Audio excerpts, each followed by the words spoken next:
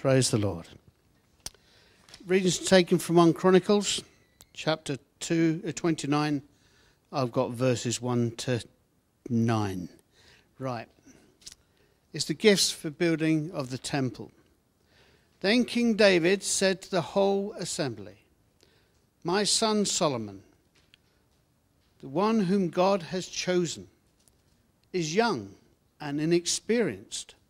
The task is great, because of this palatial structure is not for man, but for the Lord our God. With all my resources I provided for the temple of my God, gold for the gold work, silver for the silver work, bronze for the bronze, iron for the iron, and wood for the wood, as well as onyx for the settings, turquoise, stones of various colours, and all kinds of fine stone and marble, all of these in large quantities. Besides, in my devotion to the temple of my God, I now give my personal treasures of gold and silver for the temple of my God. Over and above everything I provided for this holy temple: 3,000 talents of gold, gold of Ophir, and 7,000 talents of refined silver for the overlaying of the walls and the buildings, for the gold work and the silver work, and for all the work to be done by the craftsmen. Now, who is willing to consecrate themselves to the Lord today?" Then the leaders of families, the officers of the tribes of Israel, the commanders of thousands and commanders of hundreds, and the officials in charge of the king's work gave willingly. They gave towards the work on the temple of God 5,000 talents and 10,000 derricks of gold, 10,000 talents of silver, 18,000 talents of bronze, and 100,000 talents of iron. Anyone who had precious stones gave them to the treasury of the temple of the Lord in the custody of Jehiel the Gershonite. The people rejoiced at the willing response of their leaders, for they had given freely and wholeheartedly to the Lord. David the king also rejoiced greatly. David's prayer. David praised the Lord in the presence of the whole assembly, saying, "Praise be to you, Lord, the God of our father Israel, from everlasting to everlasting. Yours, Lord, is the greatness and the power, and the glory and the majesty and the splendor, for everything in heaven and earth is yours. Yours, Lord, is the kingdom. You are exalted as head over all. Wealth and honor come from you. You are the ruler of all things. In your hands are strength and power to exalt and give strength to all. Now, our God, we give you thanks and praise your glorious name. But who am I, and who are my people, that we should be able to give as generously as this? Everything comes from you, and we have given you only what comes from your hand. We are foreigners and strangers in your sight, as were all our ancestors. Our days on earth are like a shadow without hope. Lord our God, all this abundance that we have provided for building you a temple for your holy name comes from your hand, and all of it belongs to you. I know, my God, that you test the heart and are pleased with integrity. All these things I have given willingly and with honest intent. And now I have seen with joy how willingly your people who are here have given to you. Lord, the God of our fathers Abraham, Isaac, and Israel, keep these desires and thoughts in the hearts of your people forever, and keep their hearts loyal to you. And give my son Solomon the wholehearted devotion to keep your commands, statutes, and decrees, and to do everything to build this palatial structure for which I have provided." Then David said to the whole assembly, "Praise the Lord your God." So they all praised the Lord, the God of their fathers. They bowed down, prostrating themselves before the Lord and the king. Good morning, everyone. Thank you, Peter and Janet, for reading the scriptures this morning. You did a much better job than what I could ever do. So thank you very much for that. I'll cut to the chase and get into what I want to talk about this morning. I want to talk about building up the temple, building up the temple. And what I really want to emphasize really is the temple is built up through the generosity of God's people. Now, hopefully we've got a slide to show you here of two main structures that we read about in the Old Testament. There was the temple of Solomon, which is on the left there, and then there was the tabernacle of Moses. And we read about those two structures, and really what they were the dwelling place of God. God dwelt in the tabernacle of Moses, and God dwelt in the building of Solomon. And really, it was pointing to the day when we would become God's temple. In other words, God's visible presence upon the earth, because these places were the dwelling place of God. He dwelt first in the tabernacle, and then he dwelt in the building of Solomon. And now today, we are the temple of God. Did you realize that? Paul, he was writing to a church at Corinth in chapter 6, and he says, don't you know that you are the temple and that God lives within you?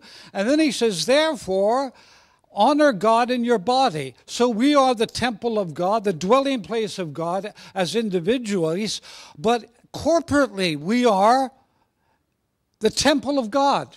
Did you realize that? God dwells within his church. Now, the interesting thing about the temple and the tabernacle was that these buildings were brought together as a result of the generosity of God's people. And really, that's what I really want to speak about this morning, the generosity of God's people, which enabled this temple to be built. Now, there's an interesting story in relation to the tabernacle of Moses. Incidentally, it was more of a tent than a building, and it was a temporary one as opposed to the building of Solomon, which was more of a permanent one. But there's a couple of verses of Scripture I want to put on the screen. Thank you to my assistant, Ali, for helping me here. And here's what we read about how they got the resources in to build the tabernacle of Moses. And it got to a stage where Moses said, so all the skilled workers who were doing all the work on the sanctuary left what they were doing and said to Moses, the people are bringing more than enough for doing the work the Lord has commanded to be done. Then Moses gave an order, and they sent this word throughout the camp, no man or woman is to make anything else as an offering for the sanctuary. And so the people were restrained from bringing more because what they had already had was more than enough to do all the work. Now that's quite something, isn't it, really? Rich, could you just take a stand, please? This is the man who deals with our money. Give him a clap, will you? And I want to say publicly, Rich, you do sterling work. You really do. Sterling work, all right? And I'd like to see a time in this church where Rich will get before this church and he'll say, no more. We have got more money than what we need. Cancel your standing orders. We're going to take the offering box away because, you know, you blessed us so much that we don't need any more. Well, I don't think we're at that place yet where we'll do that, but we do depend on the generosity of God's people. Now, I want to talk about the building of the sanctuary that was made by Solomon. And there's just a few things. And once again, thank you, Peter and Janet, for reading the scriptures to us. I want to look first of all at the challenge that David, the king, gave to the people. It says all of the assembly was there. The leaders, just the ordinary folks, probably the children were there as well. And here we read that David challenges the people. He says, who then is willing to consecrate himself to the Lord this day? Now, David invested in something that he would never see. He would never see the building that was going to be built by his son. But what he could do was that he could take steps to make certain that all the material that they needed was there so that they could build something for the glory of God. God's permanent sanctuary. And so after he gave, and boy, the king gave a lot out of his own personal possessions, but after setting the example, he says, now, who's willing to consecrate himself to the Lord this day? And that's the challenge that I would like us all to leave today with. Who then is willing to consecrate himself to the Lord? Now, he did not say, I want your money. Have you noticed that? But he said, who's willing to consecrate himself to the Lord? I don't want your stuff. I don't want your material possessions. I want God to have you. Have you got it? I want God to have you. Now, there's a verse of Scripture in 2 Corinthians chapter 8 and verse 5. And if you want chapters from the Bible that talk about giving, you probably will find no greater chapters than 2 Corinthians chapter 8 and chapter 9. And I was thinking about doing something from that, but honestly, you could preach 6 months from those two chapters when it talks about generosity. But I like this, what Paul says about a certain group of churches. He's right into this church at Corinth, and he's talking about their generosity. It just blew his mind how certain churches in Macedonia were so generous in terms of this offering that they were taking for the needy saints in Jerusalem. And notice what it says there.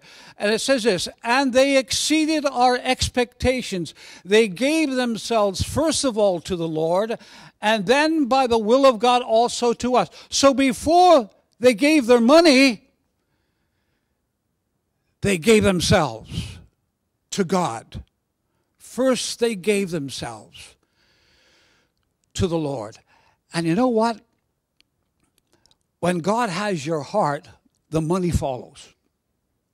Is everybody excited about this sermon this morning? You don't look too excited as yet. All right, we'll get there. When God has your heart, he has your money. It's as simple as that. I was quoting John Stott the other week. I've got a quote from a fellow called John Blanchard here. Oh, I have to put it this distance here because of my eyesight, all right? This getting old is not agreeing with me, by the way. John Blanchard says this, a friend of mine who has been in Christian service for many years once said, unconsecrated Christian giving is the greatest hindrance in Christian progress, and I am inclined to agree with him. It hinders progress in the spiritual life of the Christian concerned because God has promised blessing to the giver.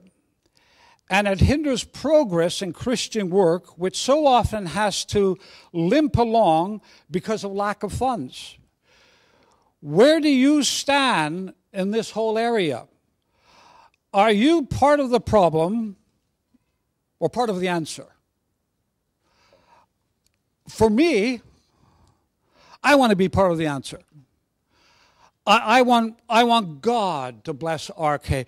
Let me give you a little personal testimony. I've been a part of the church here now. It must be getting near 7 years now. And one of the things that attracted me to the church and drew me to the church was that there was no 10, 15-minute appeal before the offering.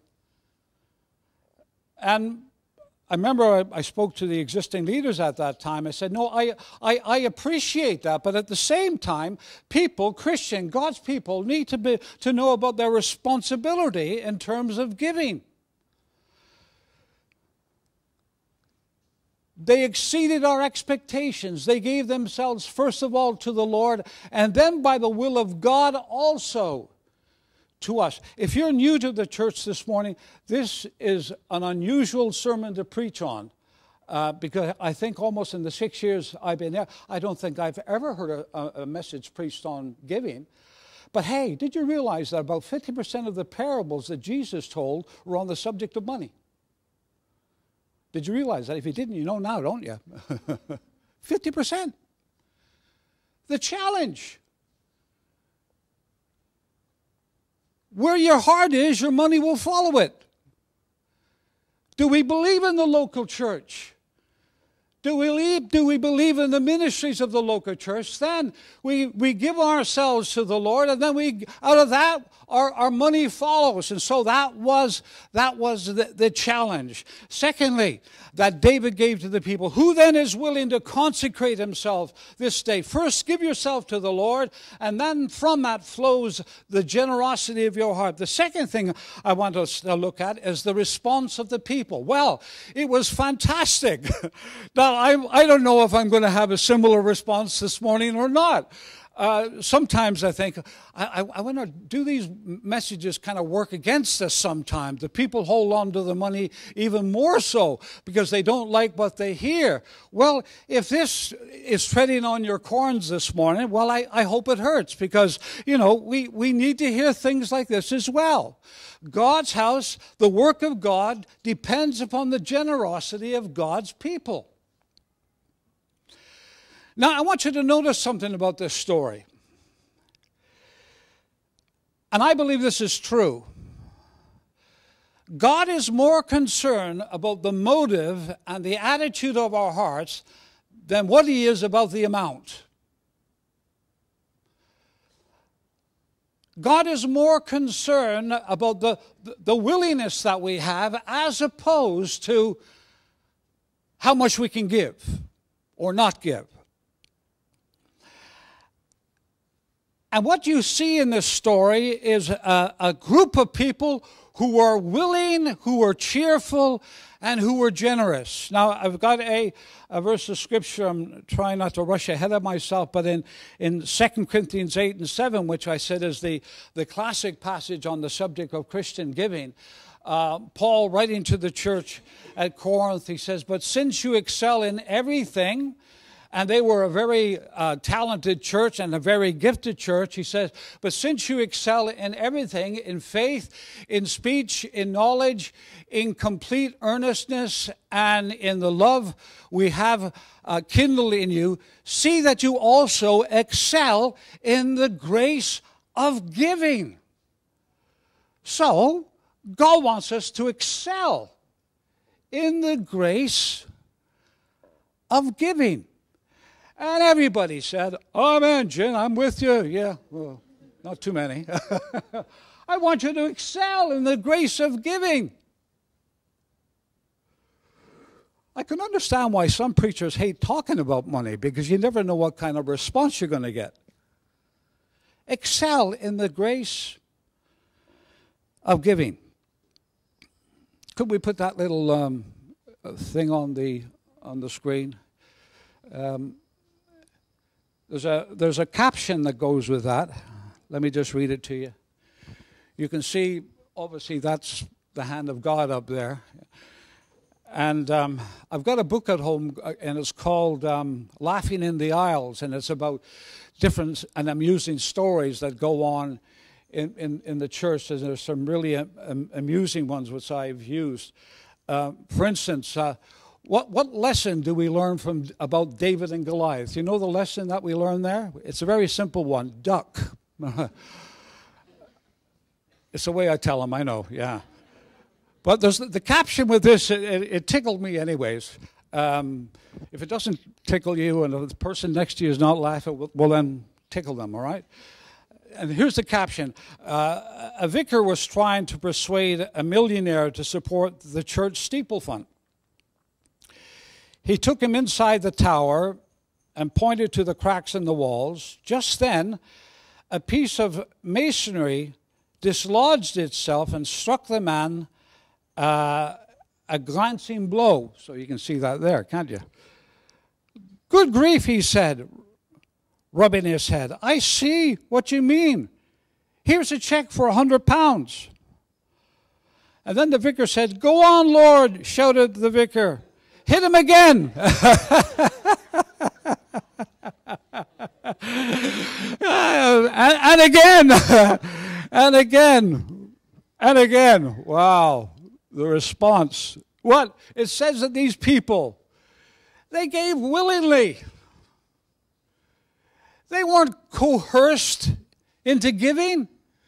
There wasn't somebody, I won't embarrass anybody, getting there and shoving their arm up behind the back. "You need to give." No, the people, and this is once again taught in 2 Corinthians 8 and 9, they just gave willingly. Oh. Didn't send them on a guilt trip. And I've seen people do that at times, you know, when it comes to the offering. And we don't take up an offering as such. I know there's a lot of churches don't do that now, but there is an offering box at the back, and there's standing orders, and once again, rich is the man to see. But, you know, we don't do that because we depend upon the generosity of God's people. They gave willingly. No guilt trips, not coerced. Going back to 2 Corinthians 8 and 9, that principle is brought out there. Incidentally, you might say, "Jim, you can't preach on offering from this passage of Scripture," but the principles that we have in this story are principles that we see scattered throughout both the Old Testament and the New Testament, and that is the principle of generosity and willingness. Incidentally, going back to 2 Corinthians 8, the Apostle Paul says that God loves a cheerful giver. Now, that doesn't mean that God doesn't love you if you don't give cheerfully. But what it does mean is that God smiles when you give your money to God with a cheerful heart. Incidentally, that literal translation there is, God loves an hilarious giver. In other words, you want to do cartwheels when you give to God. Should I do one? Would you just... I've done part of one, okay? Part of a cartwheel. Have you ever noticed when those footballers, they score a goal, they're kissing everybody and they're hugging everybody and they're dancing? Wow, that's the attitude we should have. Wow, an opportunity to give. Wow, hilarious, let's give. Cheerfully. And in this chapter in 1 Chronicles, you can just feel the joy that the people were expressing as they gave. Cheerful givers. Generously, that's brought out in this chapter as well. David in his prayer said, "Lord, who are we that we should give so generously?" I suppose in the account of money today, we're talking about millions and millions and millions of pounds. David said, "Who are we, God, that we should give so generously?" I do believe that in the body of Christ that God does give maybe certain people an ability to make a lot of money, to bless. I think that's scriptural as well, to bless the body of Christ. If you're one of them, could you see me after the service, please? I have mentioned to Rich about a world cruise sometimes, but he hasn't responded to that at all for some reason. But God calls us all to be generous. Whether you've got a lot of dosh or you haven't got much dosh, God challenges us all to be generous. Paul, writing about that church, the churches of Macedonia, it says that they gave generously out of their poverty. In actual fact, they came to me and they begged me for the opportunity to give. Now, wouldn't it be fantastic that after the service is over, that people should come up to Rich and you beg for the opportunity to set up a standing order or whatever, but that's what happened back in the New Testament. They beg for the opportunity to give. Now, I have met many Christians like that who beg for the opportunity to give. So whether you have an abundance or whether you have whether you're as poor as a church mouse. The principle of generosity is something that we should all endeavor to excel in. The Bible talks about giving proportionately, etc. Give what you can. I like the story about two Cockney boys. Should I put on a Cockney accent? We're not very good at them, are we? Yeah. Ali's Northern Ireland accent wasn't very good. Apparently my Bromley one the other week wasn't very good either, you know. But these two little Cockney boys, and they were talking about their devotion to one another. And one says, Bobby, if you had £1 million, you'd give me half, wouldn't you? Of course I would. How's that? How am I doing? Of course I would. And then he said, and if you had £1,000, you'd give me half, wouldn't you? Of course I would. I'd do just the same. And then he said, and if you had 1,000 marbles, you'd give me half, wouldn't you? Of course I would. You're my mate. And then he said, and if you had 2 marbles, you'd give me half, wouldn't you? And then there was a pause. And he says, that's not fair. You know I've got 2 marbles. And look, it doesn't matter if you've got 1,000 marbles in your bank account or just 2. God calls us to be generous. Generous. God knows I don't want anybody to think of Jim that he's tight-fisted. And there's so many ways that as a church we can be generous. And Chris is casting a great vision for the church, but it needs money. So we've got the challenge, who then is willing to consecrate himself this day? And then we've got the response. It was a willing response. It was a generous response. It was a joyful response. It started with the leaders, and then the people followed in kind. And the last thing I want us to look at is the prayer. And there's one part of the prayer that I want to read out to you, and it'll be on the screen there. And here's an event that's taking place 1,000 years before the coming of Christ, 1,000 years BC. David was going to provide the materials for his son Solomon to build the house of God. He wasn't going to be there himself, and then he gathers the whole congregation together, and then he has this prayer. What a fantastic prayer it is. And this is what he prays. In the context of that, he prays this. He sees the generosity and the willingness of the people, and then he says, but who am I and who are my people that we should be able to give as generously as this? Everything comes from you, and we have given you only what comes from your hand.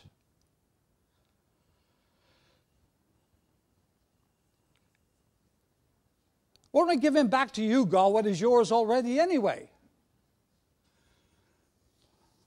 Did you realize that the house you live in, it's not yours, it's God's?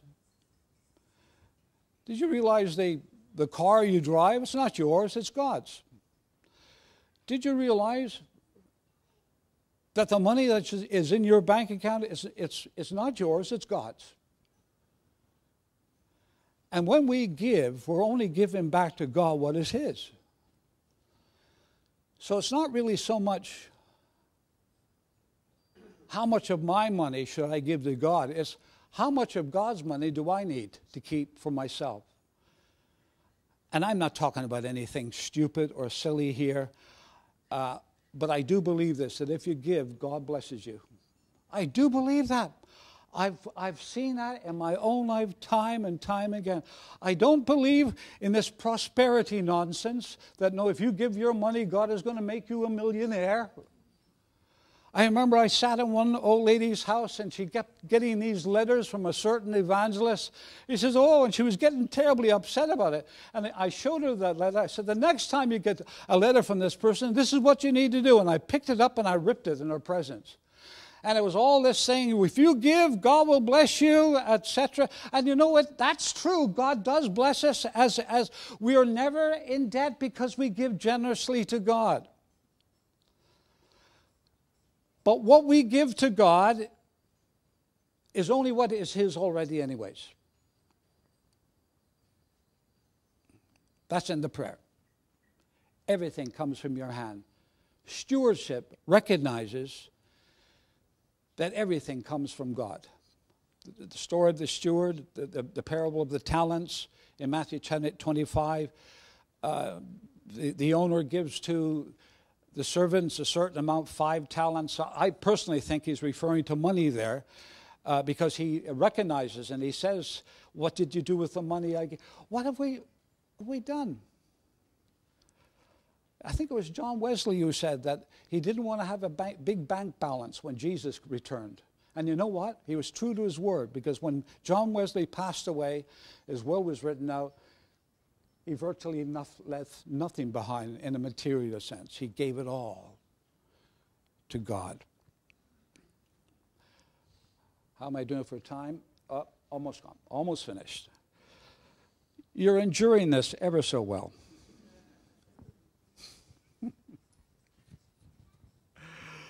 All right, 2 things in conclusion, very, very, very quickly. First of all, the people gave generously because they believed in the project. They believed in the temple. They believed in what it was going to accomplish. Now, and they were excited about giving to it. And it's okay to give money to other things that are dear to you. I know for many years I gave to Teen Challenge on a regular basis because I believed in it. I saw how people's lives were changed. But I say this, and you might say, well, you would say this anyways, Jim, but I'll say it anyways. I believe in the local church.